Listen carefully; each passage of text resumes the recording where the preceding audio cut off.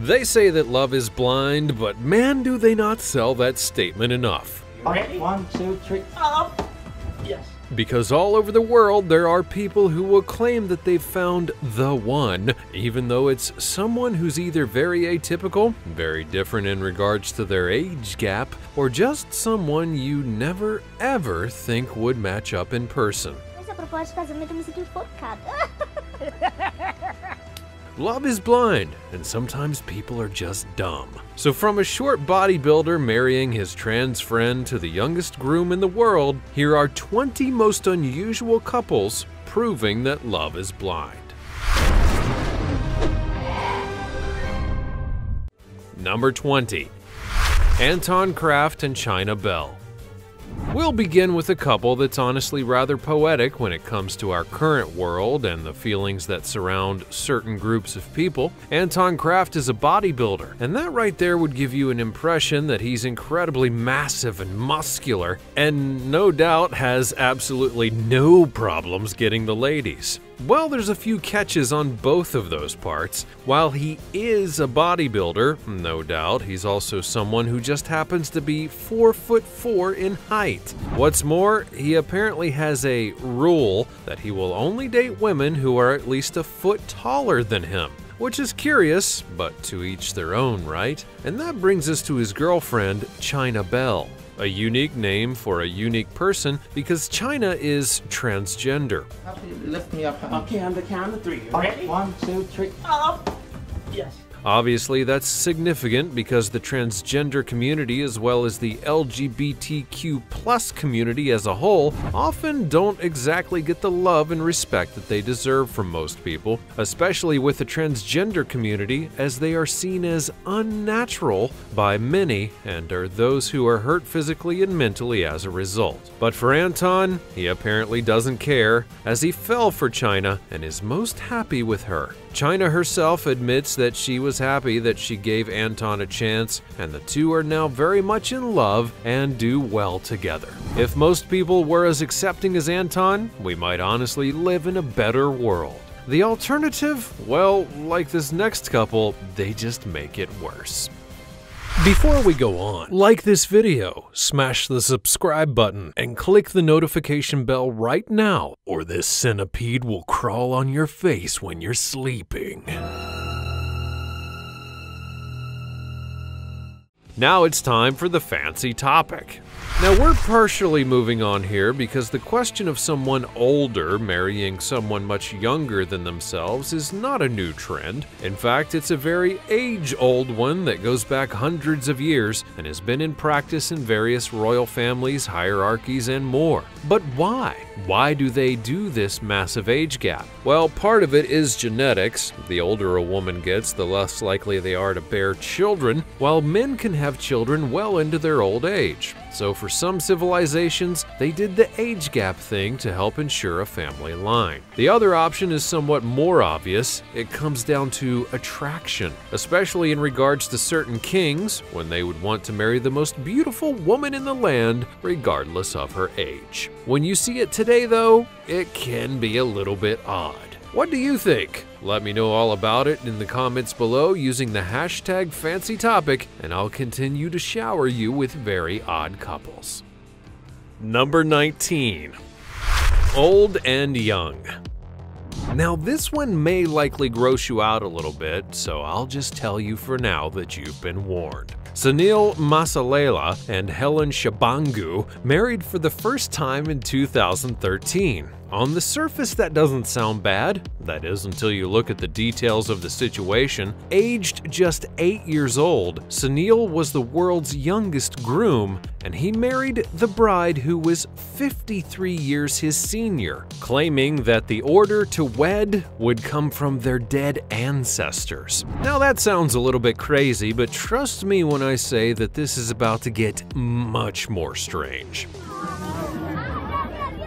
In an interview with BuzzFeed, Sunil's mother, Patience, explained that the couple's marriage is only symbolic and the pair do not actually live together or engage in any kind of activities. Thank God for that. Because technically that would be a crime, and then we'd have a whole other section of things to talk about. Sunil noted that once he was old enough, he would be able to marry someone his own age, and yet the two actually went and renewed their vows just years later. Now, allow me to be blunt, but what in the actual hell is going on here? Sure, we all do things in the name of family. No one's denying that this is a bad motivation for things, but when it comes to marriage, the last people that you want to go and listen to are your dead ancestors. Seriously, they're the last people to listen to because they're dead.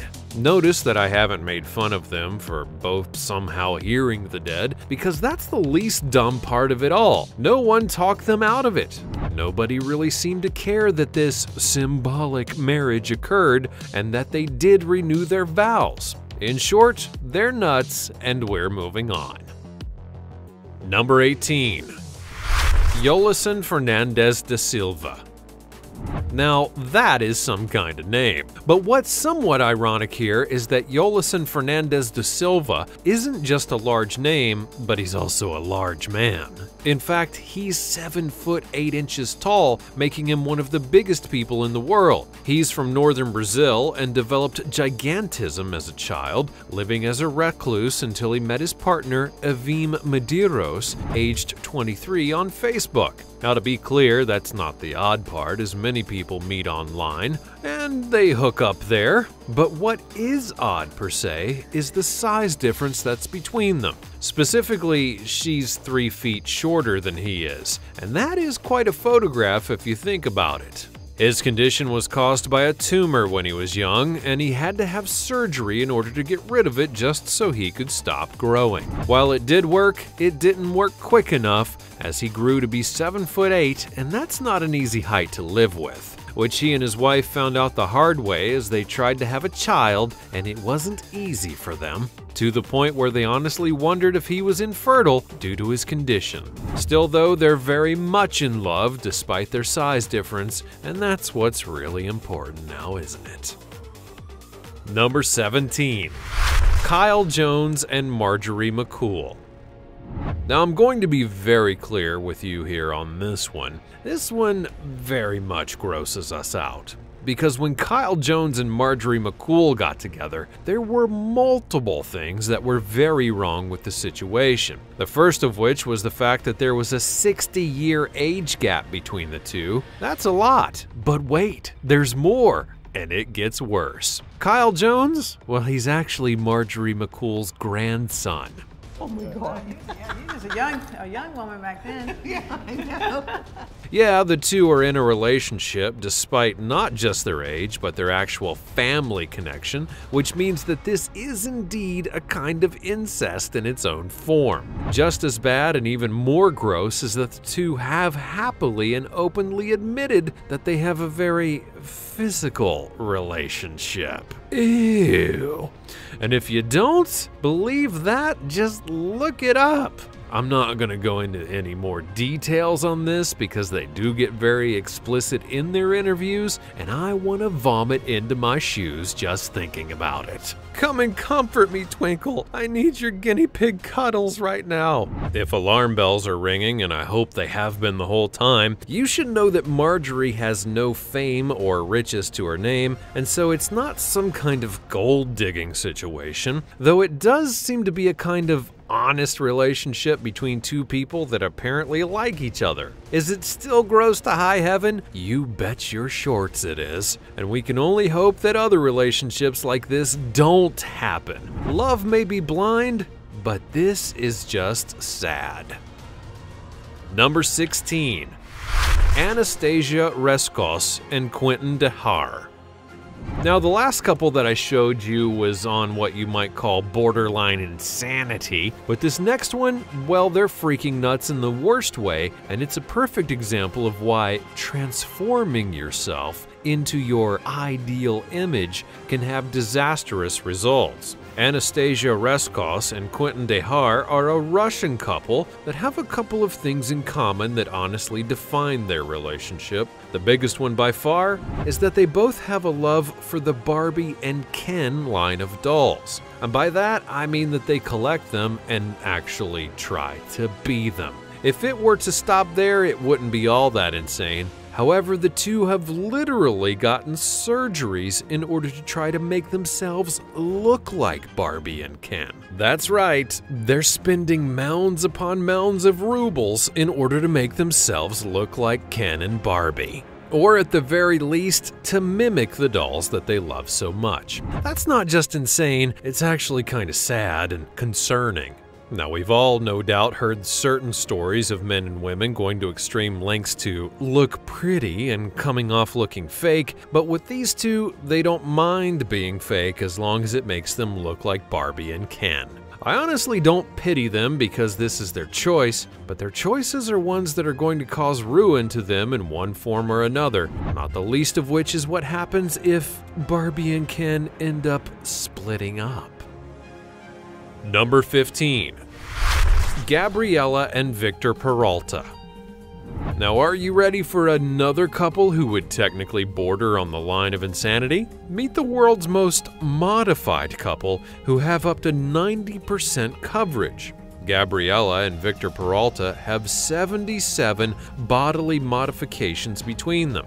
50 piercings, 4 microdermals, 11 body implants, 5 dental implants, 4 ear expanders, 2 ear bolts, and 1 forked tongue. The pair are also plastered in tattoos. Victor has over 90% of his body covered and Gabriella has 65%. Now, it's true this couple decided that the best way to show off who they are were to get a bunch of world records in the process and literally cover and alter their body so much that they could get to a level that's worthy of such honors. Now, some people would claim that this is a little bit extreme because getting a tattoo, well, sure, if you're willing to have it on you forever. It's not for everyone, but it does make some people happy, so that's good in the end. Piercings? Yeah, perhaps not on certain parts of the body, but they can be a type of expression in and of themselves. But getting a bunch of either in order to mutilate your body just for a few world records, that's perhaps not worth it at all, and I'd bet that both of them are in extreme pain all the time. Number 14. Amelie Jennings' thin husband. Now, if you watch TLC a lot, and sadly a lot of people do these days, despite the content being infinitely cringe, you'll notice that a lot of shows featuring people, mainly women, who are vastly overweight to the point that they have to show titles like My 800-Pound Life, these shows are nothing more than to shock people into seeing what can honestly happen if you're too overweight, and yet TLC grossly glorifies these kinds of things to no end. Am I off topic? Well, the reason I bring it up is because of Amelie Jennings, a girl who has a body size of 30, which is very large for a woman, and yet is married to a man who is, well, a whole heck of a lot more thin than she is. They met online and began a friendship there, which is completely fine, and after they would meet in person, they had an instant connection and were soon to be married. But it wasn't easy because of her husband's family, especially her father, who was not exactly supportive of the marriage at all, and thus they had to cut him off from them. On one hand, it's good to see that her husband was willing to see beyond her shape and into her other features, but in the end, all that matters is that the two are healthy and happy, and that they can carry on a great relationship together. Number 13. Richard Gere and Alejandra Silva. Oh, you thought that it was only the common man and some very not common people who would get into relationships that are a bit odd and atypical, right? Well, wrong, because whether you want to acknowledge it or not, the celebrity world is honestly rather infamous for things like this, because there are all sorts of couples that have dated and even been married to people that are way younger than them.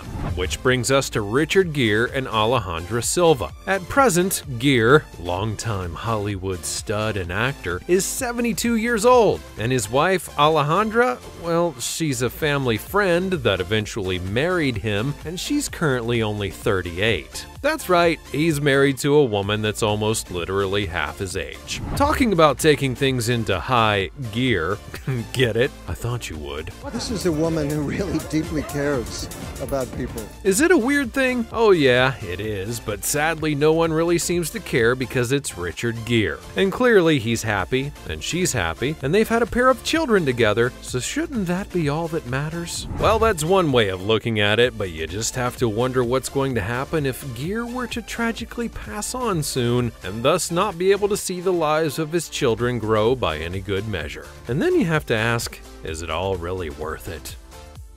Number 12. Ben Brown and Jenna Bentley.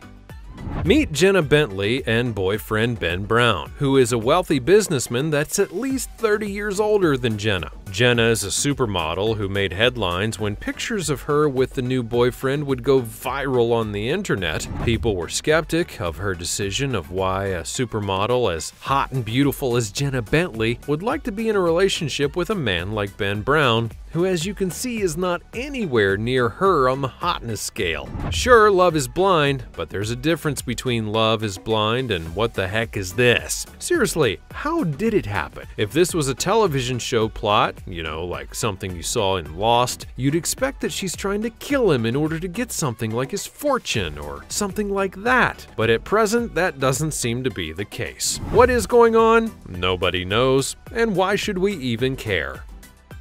Number 11. Amanda Rogers and Sheba. And now for a story that you've likely heard of, and if not, you probably guessed what happened eventually. Because this is a story of a woman who married a dog. Her name is Amanda Rogers, and she decided to marry her dog, Sheba. And yes, this is real life. You have not fallen into the Twilight Zone. Such things are usually known to happen in India, where toads were married to people to appease the rain gods, or helpless young girls were married to trees or sundry animals to ward off evil that might affect their future husbands. But here's the thing, she's not from India, or even a place that has such practices in the modern day. She's from the UK. And what's more, she was someone who was previously divorced. Oh, with my body, I promise to take you for daily walkies. So instead of dating someone new and trying to find happiness in that way, she simply went and married a dog. Apparently this was because she was very frustrated with men and thus didn't want to deal with them anymore. I get that from a certain point of view, but that doesn't make you run off and marry a dog, does it? To be clear, there is a bit of a debate as to where this was yet another symbolic marriage, and even Amanda knows that it's not going to hold up if she were to take it to court. But frankly, I don't think she cares, and that says a whole lot. Number 10. Ugliest Man in Uganda. Godfrey Baguma has a very interesting title in his home nation of Uganda. In this specific case, he's literally been named the ugliest man in his nation. Yet despite it all, not only does he have 3 wives, he also apparently has 7 children, showing that beauty really is skin deep and that sometimes love finds a way to work itself through everything, even when it doesn't seem to be a perfect fit. The fact that he has multiple wives should be an indication that he's not entirely without game. Furthermore, his quote-unquote ugly condition is actually a medical one and not just people picking on him. Further showing that love can be blind to the conditions and issues that we sometimes suffer, and that happiness can be produced when we look past what is and look at what can be. Does that sound enough like a Hallmark card for you? Well, good. Number 9. Susan and Philip Ealing. Philip Ealing was born in Australia 30 years ago with muscular dystrophy, a disease that causes progressive weakness and loss of muscle mass. So from the age of 5, he's had to use a wheelchair. Now fast forward to the year 2012 when Philip published his first book, Life is What You Make It. On page 74 is a quote by him predicting that someone would love him wholeheartedly one day, and he would be right on that. And eventually it would be a girl from Kenya who goes by the name of Susan Yogu, who moved to Australia and entered the workplace of Philip, and that resulted in what was apparently love at first sight. The two went out for coffee, which included his mother being there, ironically enough, and things only escalated from there. That was the beginning of their whirlwind romance, which resulted in an engagement exactly 6 months later. Clearly, this was a match that was made in heaven, and they seemed to be very happy with one another, so who's to deny them that kind of happiness? Number 8. Flavio Briatore and Elisabetta Gregoracci. Flavio Briatore was born and raised in Italy. He went to work in the insurance and restaurant industry and eventually became a very rich businessman. A true success story if there ever was one. However, when it comes to his wife, Elisabetta, you can tell pretty much instantly that something's kind of weird about the picture. Mainly in that someone like her isn't likely to end up with someone like him. And you'd be right, because while she was a television star in Italy in her own right, it came at the cost of some very strong rumors about what she would do in order to get that success on television, if you catch my drift. In short, she would give out favors in order for spots on TV, and so when she married Flavio, just about everyone went and agreed that she was doing it not for love, but for the money that he had. However, it didn't stop the two from getting married, and no doubt the rumors have caught his ears many a time or two. Number 7. Sister's cousin husband.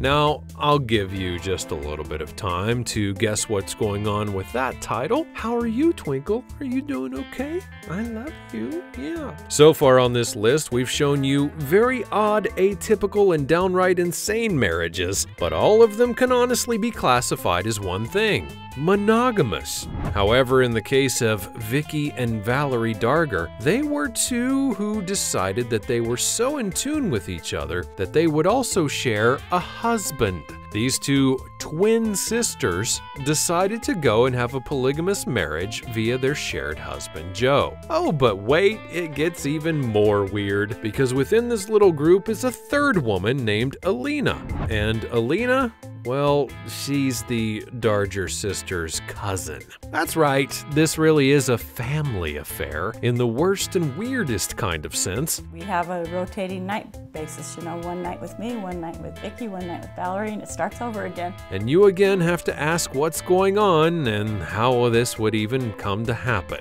I'd love to try and understand it myself, but in truth, I'd rather just move on to the next one. Number 6. Nick Vujicic and Kanai Miyahara. A world-renowned speaker, New York Times bestselling author, coach, and entrepreneur, Australian-American-born Nick Vujicic has taken the world by storm and inspired and motivated countless individuals. But why is he such an inspiration? Well, that would be because of the fact that he was born with no arms and no legs. Well, medically speaking, there's a even smaller chance. Which usually would be enough to make it so that someone would need to be taken care of for the rest of their life and wouldn't be able to do much at all. However, instead, he made the most out of it. It's said that Nick would often think that he would never have a wife. That was until he set his eyes on Kanai Miyahara. They met during one of his talks in Texas, where she was brought there by her sister. Apparently, once he laid eyes on her, he couldn't look away, and the relationship was soon started afterwards. After their initial meet and greet encounter, Nick would ask her to stay nearby so that he could get to know her better. They would eventually become married in 2012 and would go on to have 4 children together. So he went from someone who couldn't have anything to a man who basically has it all. Number 5. Eudoxie Yao and Grand P.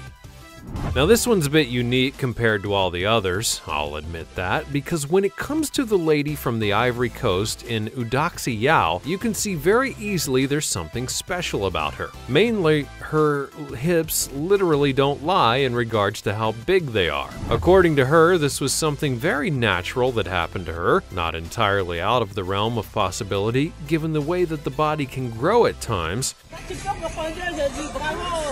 and that she has no qualms about what she actually looks like. But when she started dating a rich man named Grand P from New Guinea, many people thought that it was actually fake love and such for obvious reasons. However, the two had known one another for a while, and as a result, they became quite in love.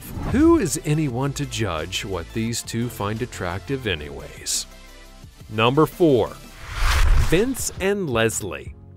Now, I've already shown you a few stories that could be defined as gold digger status, depending on how you look at it, but in the case of Vince and Leslie, they more than likely are that story, but the latter refuses to acknowledge it and only calls it annoying. So why does anyone think that this one's absolutely one of those gold digger stories? Well, because he was 74 years old and she was 34 years old when they got married. That's only the beginning. She was also a beauty pageant winner, and furthermore, he was a very wealthy man, one that already had a family which included children who were older than his new wife. You not feeling good, or are you sick? I'm just a little tired. I don't know that I slept real well. So yeah, when you add all of those factors together, you could easily see why so many would believe that she's just after him for the money, because typically wealth goes to the spouse, depending on the will. How does that song go? Oh yeah. Why do fools fall in love? Number 3. Brazilian height difference. Another thing that I've already shown you is that a height difference isn't enough to make a couple separate or even not be in love. And in Brazil, a man at the height of 6'9" and a woman at the height of 5'4" would get married. É normal dentro de casa. The problem, though, at first was the ability to have a baby for them was difficult. The wife noted that she lost multiple children in childbirth, including a pair of twins, but they were able to push through and eventually had a son named Angelo. The husband may be a giant amongst most men, but he doesn't think about that when he's with his wife, again showing that height is just a number and it's all about finding someone that you can be happy with. Number 2. World's shortest couple. Paulo Gabriel da Silva Barros and Catiucia Lai Hoshino, both of Brazil, have been verified at a combined height of just 181.41 centimeters. For those of you who use otherwise, it's 71.42 inches, and they became world record holders of the world's shortest couple after tying the knot. Paulo, who was 31 at the time, and Catiucia, who was 28 at the time, first met in 2006 through the now-defunct social media platform Orkut. He admits that the moment he saw her, he thought that she was beautiful, and their relationship only took off from there. There are many in the dating world who actually fear being short because they believe it may lower their prospects, but these two didn't have a problem being with one another despite their height differences, and that should be an inspiration to all. Number 1. Bree and Sheldon. And finally, a heartwarming story to end on. Bree is confined to a wheelchair, and though she is quite lovely in the eyes of many, including becoming a model, she was very conscious about talking to people online about her condition, even hiding it at times, especially when she did online dating. This would lead to another problem in that her dating profile wouldn't show her in the wheelchair. Can't move really from here down, can't feel from knees down, and thus men would judge her upon meeting her. That all changed, though, when she met Sheldon. Bree and Sheldon connected over their love of style and fashion, and since the pandemic hit, they've gotten even closer, moving in together and working as a model/photographer team on some of Bree's street-style modeling assignments. So while things started off rocky on her part because she didn't know how much to show off, it ended up with her being with a person who doesn't see her wheelchair, but only sees her for who she is. And that's all from the realm of very unusual couples that show that love is blind. Which of them did you think were honestly fine in terms of getting together? Which ones do you look at and go, wow, there's something very wrong with those people?